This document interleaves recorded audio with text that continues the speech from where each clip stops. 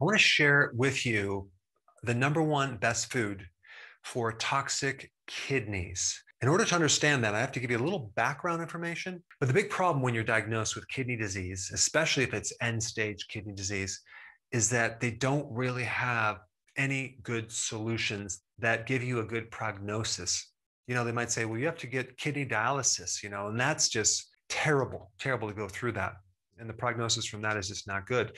They're not giving you any natural solutions. The thing with the kidney is that it's a filter. So any drugs that they give you is going to be more toxicity to the kidney. So when we're dealing with a damaged filter, we need to use something natural that has virtually no side effects. So this kidney filters out chemicals, pesticides, insecticides, herbicides, fungicides, heavy metals, plastics, excess minerals. It recycles a lot of things too. It's very, very efficient. It gets rid of excess sugar.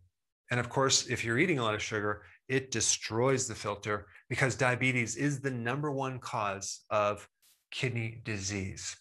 It also gets rid of excess protein byproducts. So when we eat protein and that breaks down, it goes through a chain reaction of things that end up with ammonia, which is very, very toxic to several parts of the body, especially the neurons in your brain. And this is why if someone has too much ammonia that goes up into the brain because it's too much in the blood, they can end up with dementia, all sorts of really terrible things. Normally what happens is the body has this urea cycle where this protein that turns into ammonia then turns into a lesser toxic thing called urea.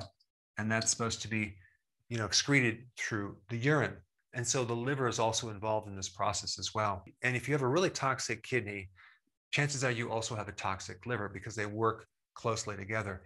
Unfortunately, you are swimming in a sea of toxicity, our environment. I mean, there's over 1,000 new chemical compounds created every single hour. Okay, so we're just getting hit from every different angle. So we need healthy kidneys, we need a healthy liver to deal with all this toxicity. Also, the kidney is the main organ that helps activate vitamin D. The liver is involved too, but the kidney is even more important in the conversion of the inactive D to the active form of vitamin D. And you know how important D is. And like I said before, diabetes is one of the main big causes of kidney disease. So what are the symptoms of toxic kidneys? Okay, well, you can have gout, which is uric acid building up, usually in the joint of your big toe. And that mainly occurs because the kidney is not able to get rid of this uric acid effectively. Kidney stones, where you have this super concentrated calcium oxalate stone that develops in the kidney. You can prevent stones by consuming enough liquid so we don't have this super concentrated solution. Puffy eyes. You could look at someone's face and just look around their eyes and you can see kidney problems. So if it's puffy, especially underneath and on top, usually they have kidney issues because the fluid's backing up. They also have edema in their lower ankles. When you press on the lower ankle, it leaves an indentation. They might have itchy skin. They might have glucose in the urine or protein in the urine. Their urine might smell very, very strong of ammonia. And like I said before, if the kidney was doing its job, you would just have urea. But if there's too much ammonia, this whole breakdown process is not occurring because the kidney is damaged. And ammonia, like I said before, is very, very toxic to the brain.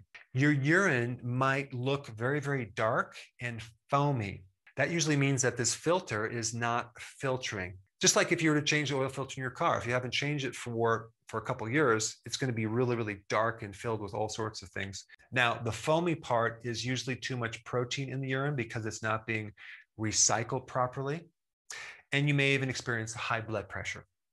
Okay, so now the question is, what is the best food out of all the foods that can support toxic kidneys? And I looked at what the kidney is supposed to do, what occurs when you have toxicity in your kidneys. And this is what I came up with right here. Bok choy. Now, why would bok choy be the number one food? Well, first of all, it is a cruciferous vegetable.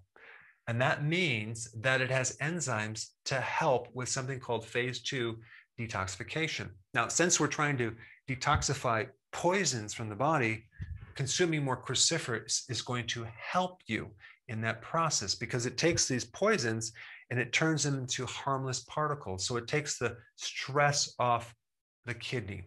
Number 2, it's high in potassium. Potassium is very protective to the kidney. A lot of times people will say, well, you need to avoid sodium.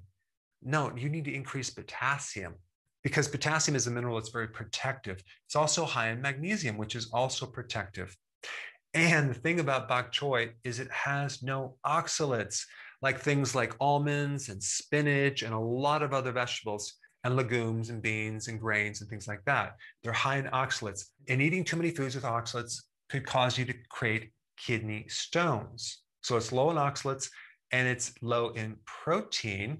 So if you have protein in the urine, you don't want to be consuming a lot of protein. Why? Because it's going through. You want to consume less protein, but just higher quality protein. But with bok choy, it hits all the different factors. So you can just steam it, put some garlic on it, maybe a little sea salt, and it's actually quite healthy. All right, number 2, consume apple cider vinegar with some water, okay, through the day. What is that going to do? The acetic acid in apple cider vinegar is kidney protective. It'll help you, okay?